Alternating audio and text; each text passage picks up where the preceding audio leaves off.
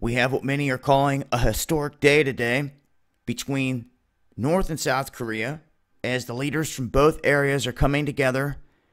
They are vowing to completely denuclearize North and South Korea, and there are calls for them to come together. Now, Kim Jong-un is even making this call. He wrote in a book as they sat down at a table that the future begins today. This, no doubt, is a big step in an area where these two were going back and forth and have been big-time enemies for a long time.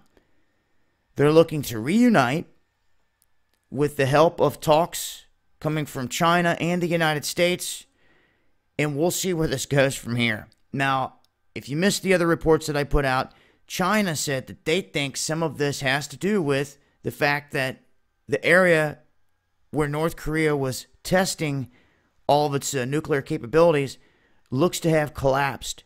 This mountain range where they were doing all the testing was showing signs that it was not usable anymore.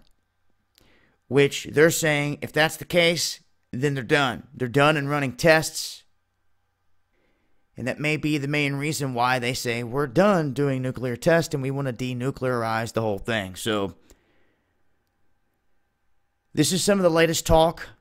I'm going to go over some of the details on Underground World News Live, 9 p.m. Eastern, Dabu 77. Make sure to join us. Peace.